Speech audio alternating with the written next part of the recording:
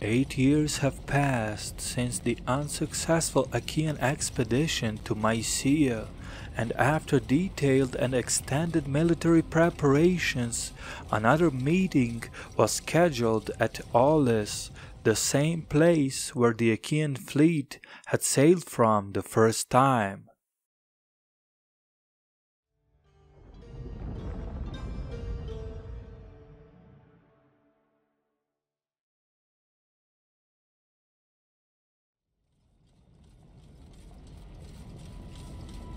After taking the blame for rushing with the Trojan War and therefore defying the divine will, Agamemnon has now demonstrated willingness to appease the gods by any means necessary. According to Calchas, goddess Artemis was especially upset with the Mycenaean king and demanded no less than a human sacrifice. Agamemnon was a powerful man, the overlord of all of the Achaeans, but even he was a religious person, and there was nothing that could stop him from waging his long-desired war. What was about to happen would forever follow him and his royal house, bringing the everlasting curse to his family. Agamemnon's own daughter, Iphigenia, the princess of Mycenae, was brought to Aulis, killed and ritually sacrificed to the gods of Olympus.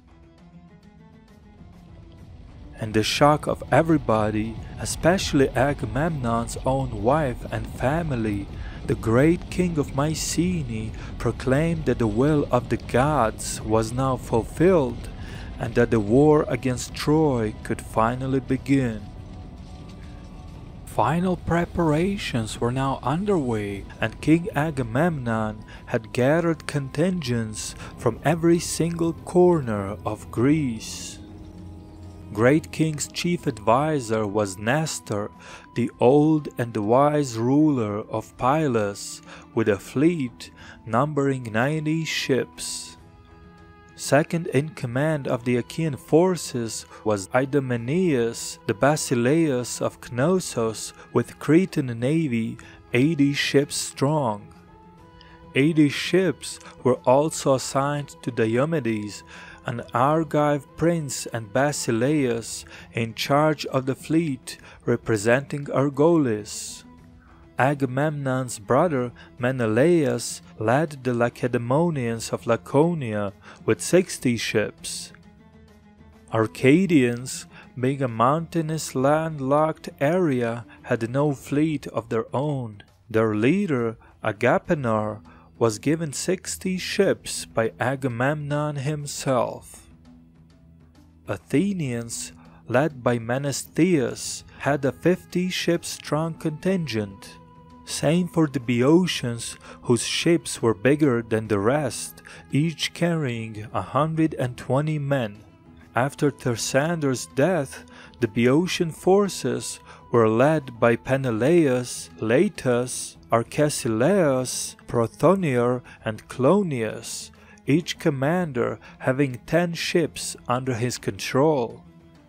Among other contingents were the Epeans of Elis, Abantes of Euboea, Minians of Orchomenus, Phocians, Locrians, Aetolians, the men of Dulcion, the legendary Lapiths of Iolia, Magnetis of river Peneus and Mount Pelion, the island of Rhodes, led by Tlepomeus, the son of Heracles, and the Salamanians, led by Ajax the Great, the Cephallenians, led by the crafty adventurer Odysseus, the king of Ithaca, and a great number of smaller contingents, led by various rulers and princes across all of Greece.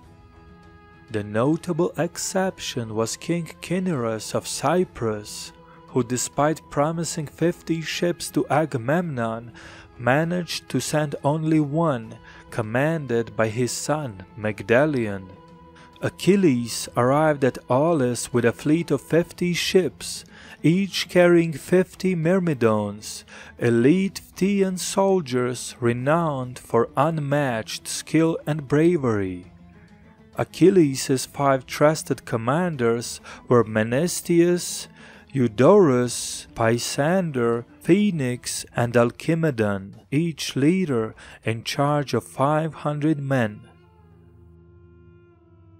Agamemnon himself raised a personal fleet of 100 ships containing the finest Mycenaean warriors, including his personal equity, and everything was slowly getting in place for the greatest fleet the world had ever seen.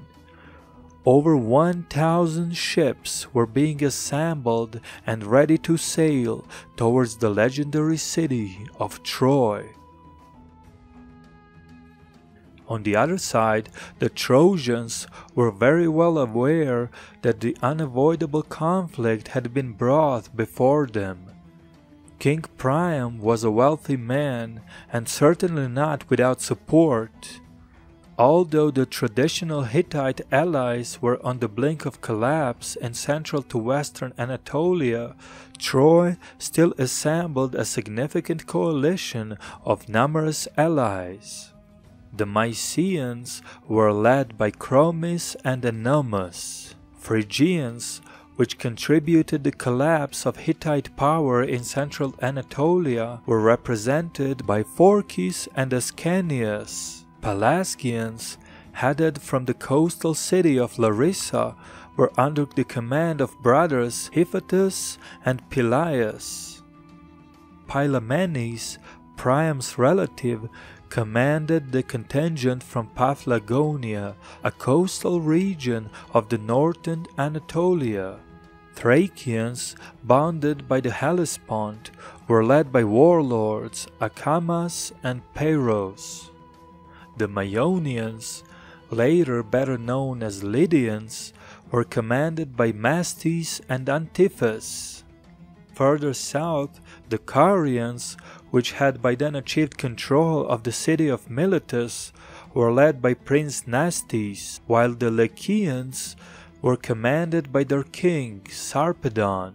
Besides the coastal cities and kingdoms of western Anatolia, a number of more distant allies pledged their support for the Trojan cause, such as Paeonians from the continental southeast Europe, the Halizones, presumably from far coast of the Black Sea, and the far-away located Ethiopians led by their warrior king Memnon.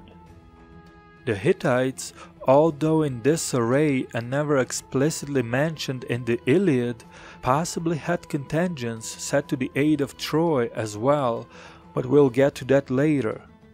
The Trojan army was under the supreme command of Prince Hector, son of Priam and heir to the throne of Ilion.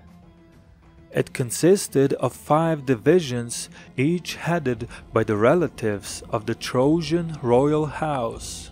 The Dardanian contingent was commanded by Princes Aeneas, Archilochus, and Acamas. The Trojan contingent of Mount Ida was under the command of Prince Pandarus. The other 2 divisions were led by Asius and Adrastus and Amphius, while the central army was under the direct authority from Hector himself.